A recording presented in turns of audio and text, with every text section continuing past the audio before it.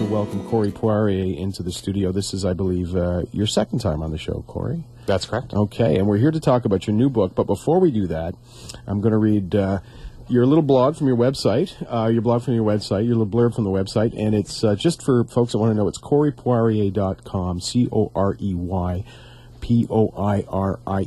So just like it sounds, CoreyPoirier.com. And, of course, people can get in touch with you directly through the website. There's a contact page there.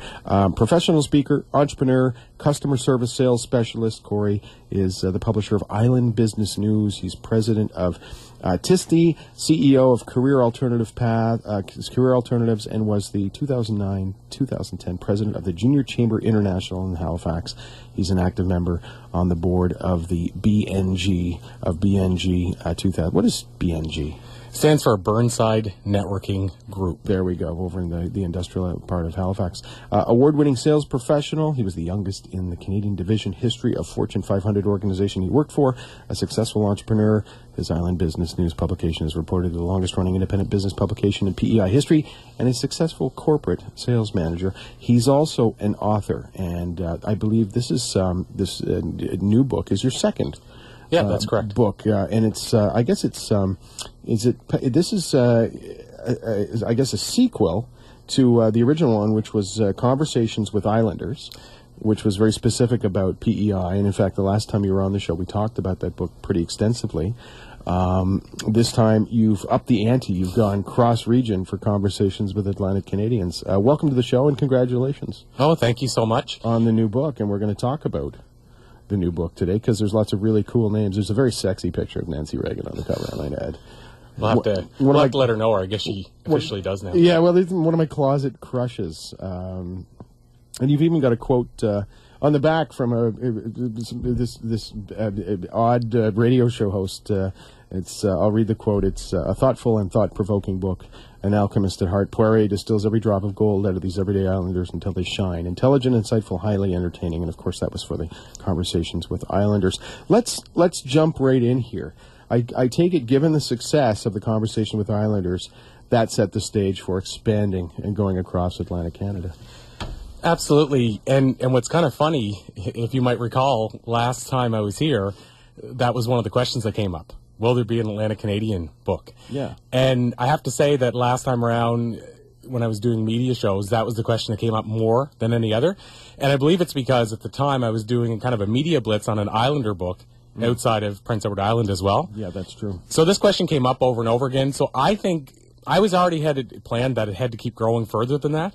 But I think that was a big catalyst for driving it quicker. People asking me over and over again, when is the Atlantic Canadian version coming out? Right, and you've got some major names here, and a major name, and a lot of people I think might be surprised to find out who's of Atlantic Canadian descent. You have it's a picture of Gene Simmons on the cover, and we'll get to that. Robin Sharma, one of my favorite people, and you had a chance, I take it, obviously, to speak with Robin and connect with him. Motivational speaker, author, The Monk That Sold His Ferrari. And from Port Hawkesbury. Absolutely. Nova Scotia. Jonathan Torrens, of course, everybody knows from, a variety of sources, whether you were a younger person many years ago or a follower of our good friends, Bubbles and Gang, in recent years. Michael Smith, renowned chef, a PEI native as well. Jimmy Flynn is on there, who's hilarious. The aforementioned gorgeous Nancy Reagan. And many others, Mark Black, Mark Little, right across the gamut of society. Tell me about the Gene Simmons picture, because there's a picture of Gary Maxwell on here, but Gene's in the picture as well. Well, I'll answer that, Stephen, but I'll also maybe interject when you were mentioning about where people are from. One of the things that's become exciting for me with the book, and unexpected, was finding out where people are from that maybe I or other Atlantic Canadians didn't realize they were from. Right. So, in other words, as you listed some on the front cover, Robin Sharma, for instance, grew up in Port Hawkesbury, but actually was born in Africa. Oh, was he really? Yeah. I didn't know it was South Africa. I thought it was South Africa even before I went back and looked again, but right. He had just said Africa whenever we were doing the interview. But then Jimmy Flynn, everybody I talk to says Newfoundland. Yeah, of course. From Cape Breton. there you go. Jonathan Torrens from Prince Edward Island. Most people say Nova Scotia. And so that's kind of become, I guess, the side joke is that, people thinking somebody's from a different place. And I did a show the other day, and one of the guys in the show said, people always think he's from Cape Breton. And he says, no, I'm not, actually. And they say, oh, yes, you are. And they actually, that's hilarious. That's an Atlantic Canadian thing, a cultural thing. So to go back and answer your actual question, your initial question about Gene Simmons and Gare, what happened was, I don't know if you remember, Gene came to Moncton to speak. I do. Okay, so he came to speak on branding. And Gare is, I guess, for lack of a better term, I guess Gare would call himself probably a branding, let's say, expert or guru. Absolutely. And why I say that is because some other people might say motivational speaker, but I think he would align himself more with branding. So he was speaking at this branding conference, and of course asked Gene if he could, if he could, I believe, probably get his picture taken with him or get the book signed or what have you. So it just worked out that Gare ended up having a couple of those pictures for promotional purposes, and I know he sent them out to the press and what have you. So as I'm putting the book together, I'm looking at these pictures and I'm saying, how cool would it be to get Gene on the front cover? So I went to Gare and I said, what do you think, Gare? I said, can I use those pictures, or can I use the picture with you and Gene on the front? And I believe the picture of Gare on the inside is one without him and Gene, without Gene in it. So that was the way we kind of got Gene on the front cover. And I said, even though he's a public figure and gave permission to Gare to use it for promotional purposes, I said it's kind of a win-win, because if Gene decided, I'm going to sue this guy, I don't know really that I could lose. You're off the hook. Yeah. A lot of big names in here. Robin Sharma, obviously a big name. You've divided the book up into sections. One of them's Chapter 1 speakers. Amelia, you're quite familiar with. Entertainers, you have people like Guy Earl and Jimmy Flynn. Business leaders, who great people like even Rachel Dodds, like getting her there. What a great idea, because she covers, a gamut of our society, i.e. the sex sector, which doesn't necessarily get the proper acknowledgement that it does. But Jeff Doyle is also in there, Doug Shepard. Then you get into actors, Jonathan Torrens, Kathy Jones, good call. Health and wellness, Chef Michael Smith is in there. And then you've got Dina Churchill as well, who's, I've spoken with, very interesting. Then you've got some artists and writers, including our good friend Leslie Choice and Carol Little out of PEI, a good representative. And then you've got some music going on with people like Gordie Sampson, Lenny Gallant, and Halifax's own Scratch Bastard, who I believe put in some time here at CKDU. So it's a real cross-section, and given the diversity, I'm wondering, and this is probably an obvious question to some people, but what were some of the themes that emerged, that sort of all the common denominators amongst people from this myriad of disciplines? Well, one of the things that I found kind of interesting is that when I look at common traits among, and I think you and I have talked about this, about high achievers, well, they kind of came through even with Atlantic Canadian leaders across all genres, and it's something I believe we talked about the common trait among high achievers is that they love what they do. True. So it's the passion. So if I singled it out to one thing that was common across the board, it was passion. Maybe a secondary thing was that I noticed that with among these people we interviewed is that they were almost all great communicators, or at least strive to become better communicators. Right. So those would be two, and probably a storytelling ability. So if I were kind of summing up three common traits that I noticed in talking to these people and the themes that emerged, it would be that these people love what they do, they're good communicators, and naturally, because they're good communicators, they know how to tell a story. Yes, and I think, those are Atlantic Canadian traits. In fact, all three of them would be. And I think they really stand out in each of their respective fields inspirationally, because each of them are so willing to go out into the public to talk about these things. When you think of someone like Michael Smith, like he's all over the media all the time, and he's very supportive and encouraging. He even goes into these small little home-based cooking classes in and around, Charlottetown, Summerside, and so forth. Or you get somebody like obviously Robin Sharma has done a lot of volunteer work down in Nova Scotia, coming in and carrying his message. Leslie Choice, just publishes important books that need to be published. And then you get people like Gordie Sampson and Lenny Gallant, who have been just overwhelmingly philanthropic in their efforts to just quietly go about their business and be seen and heard and contribute. And that is also another very strong Atlantic Canadian trait. Absolutely. And I have to say, one of the things that I mentioned at the first of the book that really kind of, for lack of a better term, blew me away, and I think I even used those words in the intro, was just the amount of achievements. And, you know, and I know we measure achievements sometimes by, you know, how is this person measured in the public eye or what have you. But I was just blown away when you started adding up things like people in Atlantic Canada shared the bill with Shania Twain, or were on David Letterman, or taught Seinfeld, or interviewed Oprah or Garth Brooks. I mean, I just don't know that we realize that people from Atlantic Canada have achieved on a global scale equally to anywhere else in the world. Well, I think about someone like Barb Stegman, entrepreneur, motivational speaker. You know, she's just gone through the roof over the past year or two, and in fact to the point where she's named an honorary colonel this past weekend here at Greenwood in and around the Halifax area. Congratulations, Babs, by the way. Barb's been on the show a few times, and we're hoping to have her back in the new year.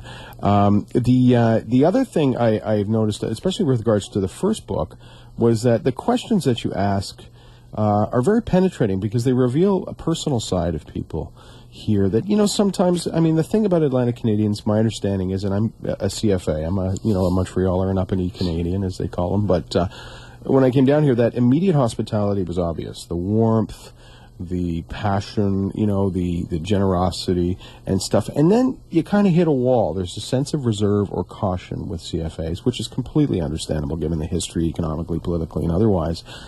But the books, or the questions that you asked, penetrated, you know, through those barriers in the first book to get to people's spirit, to their soul and stuff. And, I mean, did you go through that same process with this book? And how close did you get to people? Did you still feel there was that reserve, or did people really open up? Well, it's interesting. That's an interesting question as well, because I noticed that in my early interviews, and with publishing a newspaper, I mean, we're up to over 1,000 interviews now. And I like to think that maybe I grew during the interviews and noticed what questions weren't bringing out. You know, I was getting yes. You know, closed-ended questions that were getting yes, no. My favorite interviews on the radio, by the way. So what, you know, blah, blah, blah. Yes. Okay, and next? Absolutely. So what happened from there? Well, so what happened is that I watched, I guess hopefully as people we always try to grow, so I watched which questions weren't getting more than just your standard quick yes or no, or, you know, 3 or 4 word response. And so I just started digging deeper with my questions in hopes to get bigger answers. So I started asking questions about, what does passion mean to you, or why do you think you're here? Or a question like, what was the toughest moment of your life and how did you overcome it? Right. And as an example, and he's been very open about it, and I really respect that because it's a side we don't see of him, but Jimmy Flynn is a great example. Mm-hmm. His son passed away 9 years ago. Most people don't know that, and it obviously had a major impact on his life, and he was willing to share that in the book. And I believe, you know, that I think we all can relate to things like that, and really seeing that opens up a different side of Jimmy that we wouldn't see otherwise. Absolutely, the tears of the clown. Listen, we got a question coming in from Adam, and Adam is writing in from Toronto. Very cool. Expat. I'm just flipping through it here. Oh, was there a particular favorite interview, and that's a good question, actually. Was there somebody in the book that really stand out to you? Thank you, Adam, listening on CIUT out of Toronto today.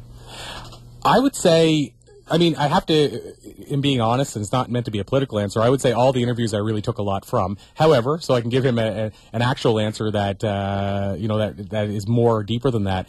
I would say, I mean, obviously Robin Sharma was a big get for me. I really was, it was really a big thing for me to want to interview Robin because it's the field I'm in and because he's achieved so much in that field, and I really believe what he says, and it was one of those interviews that there was so much insight came out of it.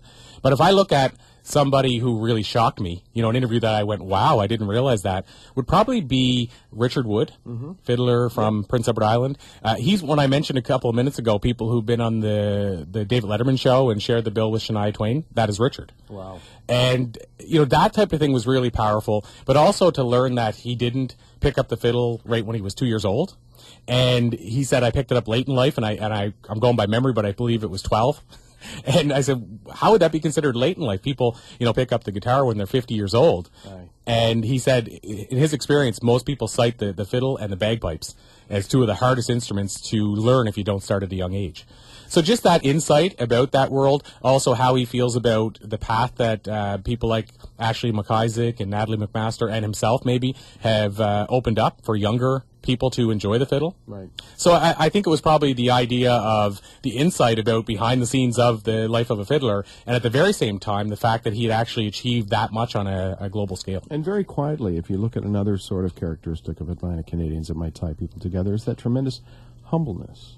Absolutely. You know, that sense of humility that, I may do this, but I do it very quietly. And I think, Dave Carroll of Sons of Maxwell fame and, of course, United Breaks Guitars fame, a perfect example. Here's a guy that, how many hits did that get on YouTube? 8 kajillion? And he's just quietly continues to go about his business playing local gigs and doing stuff.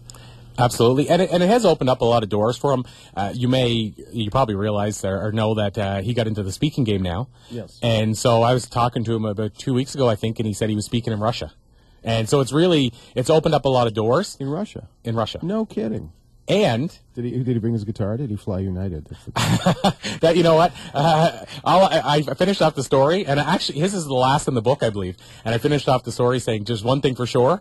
The message from this: don't break this man's guitar. Absolutely. But he's speaking now. He's got a book coming out in May through Hay House, which you're probably familiar with. Absolutely. Major publisher. On their list would be like Eckhart Tolle and Wayne Dyer. That's right. And that's a whole new life for him. It's almost like Act 2 for Dave. At the same time, it's been rumored that his story's been heard by 100 million people. He was on The View and ABC's 2020 with that story. And you're right. I mean, he's still as humble and the same person he's always been, in which I think that is a big Atlantic Canadian trait. Absolutely. And it's funny, to that end, when you think about, like you mentioned, you mentioned the fiddler out of PEI. And to that end, I mean, Richard Wood is not somebody who most people would know. Ashley McIsaac, yes. Natalie McMaster, yes. Absolutely. But nonetheless, it doesn't mean that someone like Richard Wood doesn't have an equally compelling story. Okay, maybe they haven't had the grand sort of visible or commercial success that that Natalie or Ashley have had, but it doesn't mean they haven't had some significance or contributions as well. Absolutely. And I will say, I really tried to go deeper than just who's a known name or a celebrity or what have you in the book. And so there's some people there that are business leaders that a lot of people may not have heard of, who, like you say, their story is just as compelling. And a great example is Bruce and Claudine Sweeney, who run Simply for Life. Yep. And Simply for Life now is, I believe they're up to, I think, 36 clinics. I mean, they're opening more every day almost. Right. 36 clinics across the country. Great branding story, by the way. Yeah, absolutely. And I mean, their company's been built from, I believe it was a 2-bedroom in Pam-Sis. Yeah, just outside St. John, that's right. Yeah, and they were operating out of their basement and said they had so many people going back and forth that somebody called the cops because they thought something fishy was going on. And one of the cops showed up. Well, I think this is brilliant. One of the cops showed up and he ended up joining the program. Oh, that's fantastic. But their story is amazing that they've grown so much. And they said one of the challenges they run into is they go to major conventions and people can't believe they're operating this franchise from St. John, New Brunswick. Yeah. So that's a great success story that a lot of people still are just learning about. And I'm doing a series of articles right now that I'm writing about entrepreneurship and capital investment and venture capital here in Atlantic Canada. And it's been very dormant for a long time, and there are a lot of challenges to face. But you can't deny it. There are a lot of amazing ideas that come out of this part of the world. Absolutely. I mean, I've heard some things that people have said to me, even just strategies for their business. Stuff that I've traveled all over essentially, and as a speaker traveled to throughout North America, and some of the ideas for business strategies I've heard in Atlantic Canada, blow my mind. And you think about a company like Radian 6 out of New Brunswick, and all of a sudden they've gone from just being this, again, sort of basement operation, growing a little bit, and then all of a sudden a little bit of funding, a little bit of investment through a COA, in different programs in and around New Brunswick, and boom, they're on the international stage like that. Yeah, it's the good thing is that we're not, I guess, excluded anymore, or not sheltered like people have always believed. When I was growing up, I was not taught, but it was almost implied that if I wanted to be highly successful, I had to move away. Right. And I did it. I moved to Alberta for 7 years. And I said in the first book, you may remember, I said that before I moved, I was running a newspaper. I moved away, spent 7 years there, worked for a Fortune 500 company, learned a lot, but I moved back. And as I was writing the book, I realized that I was running a newspaper again. And so the message became, move not necessary. Right. Doing the same thing before. I was doing the same thing then as I was doing before I left. That's right. I mean, that sort of have-not mentality has been prevalent here for many generations, and some of it is sort of self-imposed. There's no, it's, that is a decision we make in our life to see ourselves as being of lack or of being of non-lack. But that's changing with the younger generation here. I find young people in particular, a few of which here are featured in the book, including Nikki Payne and Jonathan Torrens as well, that, you can be successful, you can have a vibrant career here. I think of the numbers out of Cape Breton to think that 20% of young people out-migrate. By the time they're 22 years old. I mean, that's astounding to me. Not only do we have to bring these people back, but we have to just entice the ones that are here not to leave because they can develop. In fact, there's a whole new campaign, Nova Scotia Television Ads, that is all about, taking pride in your province and being from here. And that's a real mindset change. I mean, that's going to take perhaps a couple of generations to get to, but it can be done. Well, that's one of the, I guess, underlying messages in the book is that I've been running with the slogan lately that Atlantic Canada matters. Right. And it's in fact even the Facebook page for the book. And that's the underlying theme. Is my hope is somebody will read this book and go, wow, I didn't realize that was possible. Get inspired and say, well, if they can do that here, and if people can do that here and achieve that success, I don't have to move away. That's right. Or I can move back home. And so that is kind of my hope is what you're talking about. I realize that this one book isn't going to do it, but maybe it's part of the puzzle. That's just right, like the shipbuilding is part of the puzzle. That's it, exactly. It's power of example. I mean, words are one thing, and we're very good at words with the Atlanteans. We talked about the storytelling element earlier, but it's taking action. So, self-publishing a book, and we're going to talk about that after we get back from the music break, okay? Stephen Clare here with Corey Poirier on the book club. Folks, stick around. We'll be right back with more talk. In the meantime, we'll send this one out to you-know-who.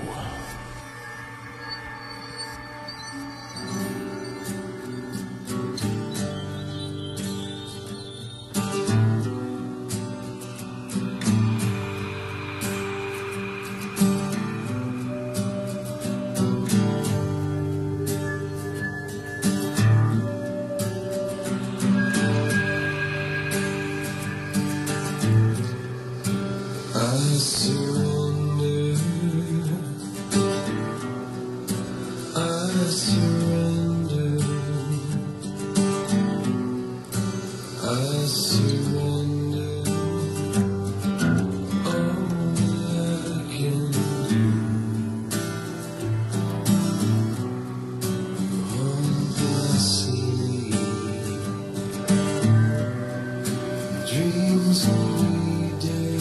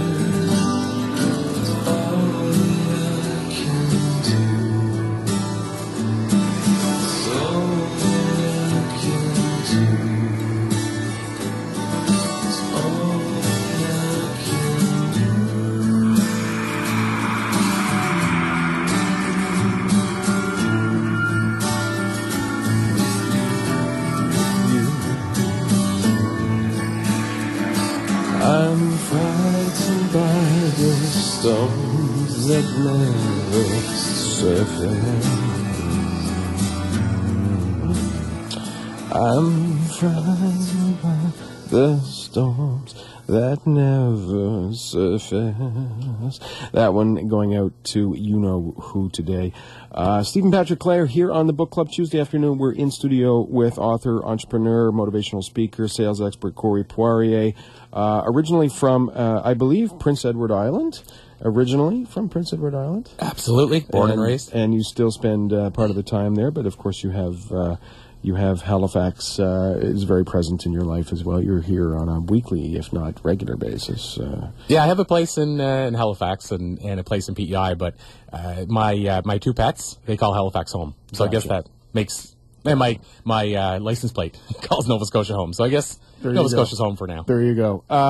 Tim had a question. Tim, thanks for writing in. In fact, a couple of other questions have come in. We won't be able to get to all of them, but he wants to know, and I think it's a good question, did anybody turn you down? Or was there, and to further that point, was there anybody afterwards that you thought of and said, oh, I should have had them in? But there wasn't anybody that just kind of said, not interested. I have to say that, and that's, I guess, an applaud to Atlantic Canadians, that they were saying this is a good cause, and I believe that's why they did it, most of them, is they said there's a good cause here to show that Atlantic Canada does matter. The only, off top of my head, too, that we talked about it, and it just, for various reasons, didn't come together, was Ashley McIsaac was one, and you mentioned earlier Barb Stegman. And I've had Barb in, talking at our seminars. We've had her in our publication, but it was just more of a timing thing and just trying to bring it together. I think, and a lot of it is timing with someone like Barb, certainly, absolutely. Looking ahead, and I know we're jumping up ahead, the obvious question is the next book, Conversations with Canadians. I'm thinking, is that already started? I know I'm jumping the gun here on this question, but I want to get to it because Peter wrote in and asked about it. No worries at all. And it is. It's something I'm working on. It's each time I'm finished one, and this is probably something that you would teach other people, Stephen, is that you should always be working on your next book. You should always have a book on the go. So the funny part, the challenge now is that I still want to put out more conversations with Islanders. And now, as soon as I put this out, everybody's saying, oh, you didn't put this person in. So now I'm wanting to work on conversations with Atlantic Canadians, so more conversations with Atlantic Canadians. But yes, I'm also working on conversations with Canadians. And I've even talked to somebody that you and I've talked to. I've started the process of trying to connect with David Suzuki to get him in conversation with Canadians when it does come together. I think, Canada 25 years ago, you wouldn't nearly have the selection that you have today. Well, I'm even running, and the answer is yes, and I'm even running into that with Atlantic Canada, because you mentioned, you asked the second part of the question, is there anybody that I said, no, I should have had in it? And people are saying it to me, they're saying, oh, you should have put so-and-so in the book. And one yesterday I was thinking of that somebody had mentioned about a week ago was Jimmy Rankin. I mean, he'd be perfect for their book. Absolutely. Or Matt Anderson for New Brunswick. Yeah. Brilliant blues player. He lives in Halifax now, though. Oh, does he? Yeah, he lives here full time now. Yeah, see? I think he just met at the Loop. Yeah, I know, but he is a proud New Brunswicker. Absolutely. No, I mean, there's tons of people when you think about, a lot of Atlantic Canadians who don't necessarily broadcast, like Robin Sharma, that they're from, Atlantic Canada. I guess for Robin, it just doesn't come up in conversation and stuff. I mean, he went to Toronto to work for the federal government many, many years ago, and then gave up that career in law or put it on hold. He is a special advisor to me in that regard. It's wonderful. The other option you have, of course, is to put stuff on the website, and folks, you can contact Corey directly through the website. It's CoreyPoirier.com, and but putting some of maybe the interviews or that didn't necessarily make it into the book for whatever reason up on the website is a value add. A lot of authors are doing that kind of stuff today. Yeah, and I'm looking at doing that both on the Facebook page that we're starting to build, and that's one aspect of it. In that case, I'm looking to put quotes and stuff from the stories that are in there, and maybe even quotes that, like you said, from stories that didn't make it. But I'd also like to look at maybe doing a podcast or some sort of thing around, like you say, the stories that didn't make it or may never make it, or a scenario with Barb where maybe that's an easier fit. Since we already did do an original story with Barb. Maybe we can take a piece of that, and I'll talk to her and put those type of things up on the website so people still get to read those and see those. Well, I think the idea of getting multimedia with regards to this stuff, people want visuals, they want audio, they want everything print all in one, you know, and surf and scan culture and making it very accessible. That way, Facebook is a wonderful tool in that regard. And so it's Conversations with Atlantic Canadians is what the Facebook. Well, actually, what it is, it's facebook.com.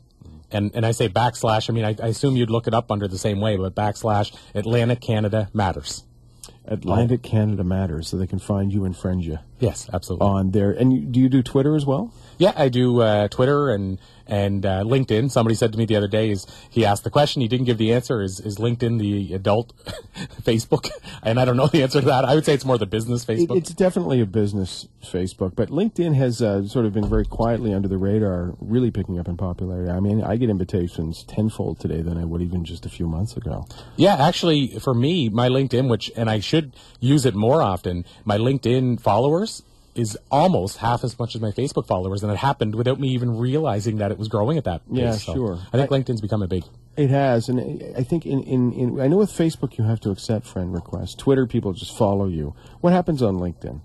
Well, and just to mention the Twitter thing, I think most people that I talk to are still struggling with the Twitter side of things. How do I make this work for me? And I'm sort of at that place as well. So I have to say I don't use it as much as the other two. But LinkedIn...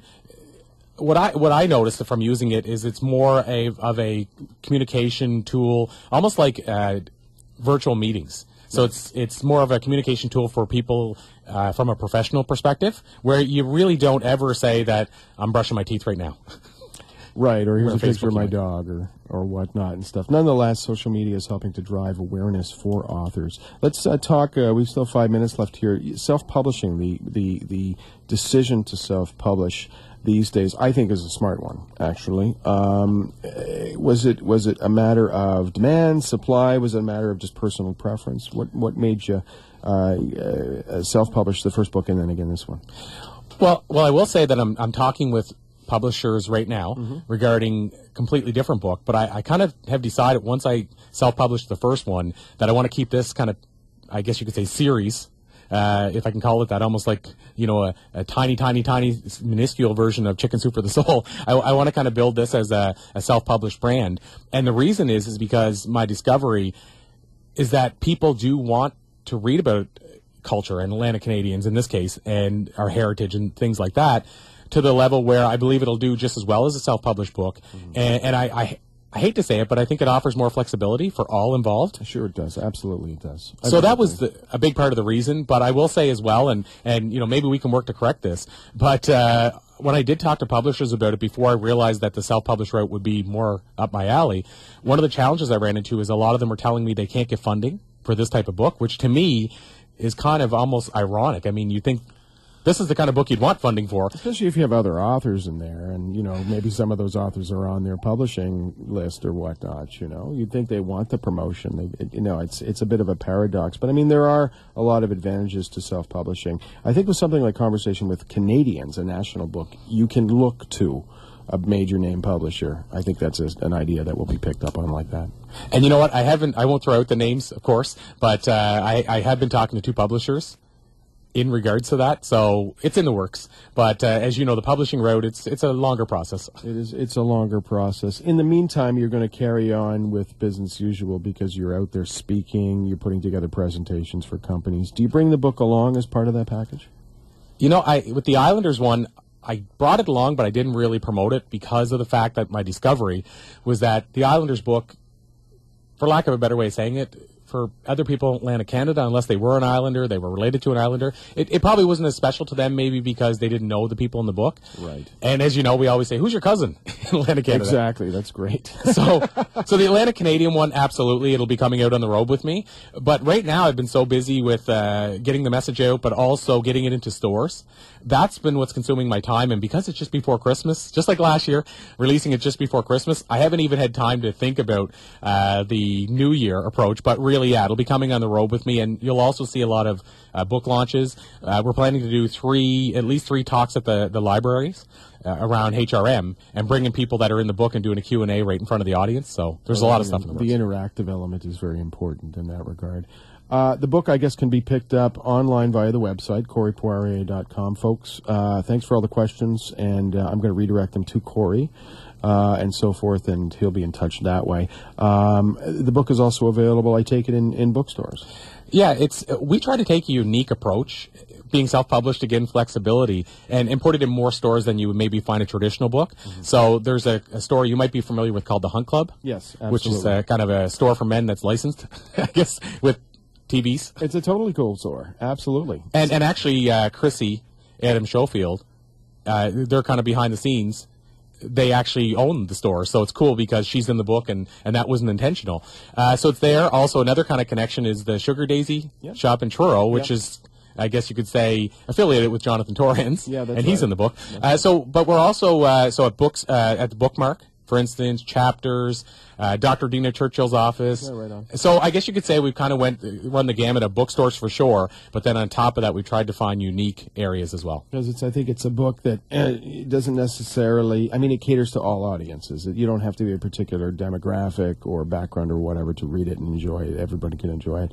CoreyPoirier.com is the website. People can go there and contact you directly. Corey, it's been great having you in. Oh, it's my pleasure. And we'll do it again, certainly before the next book comes out. In fact, let's make it a fairly steady gig if we can, and come and talk about books and the whole idea of just bringing Atlantic Canada to the world. I mean, that very much is our mandate here at the radio show, and you do that very well. So congratulations. Oh, thank you.